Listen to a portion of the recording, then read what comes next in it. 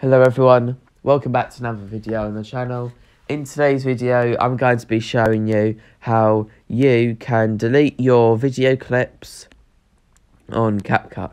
Now these rules are very simple, so make sure that you follow all the steps until the end.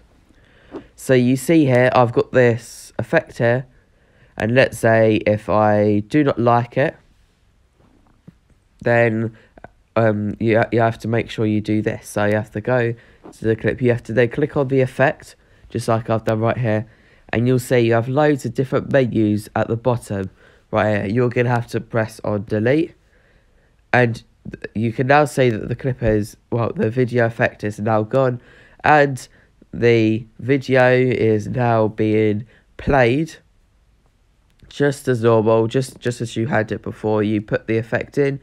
If you ever want to, well, basically put the effect in again and you want to undo that, you just press this undo button, which is this little backwards C that you can see. It's the one that is closest to the play button. It's the one on the left hand side. You can now see it's now been undoed, but if you press the redo button, the one on to the right of it, it will just delete it as normal, and the video will be back to normal, and you can keep on doing this if you want the effect or if you just want to delete it.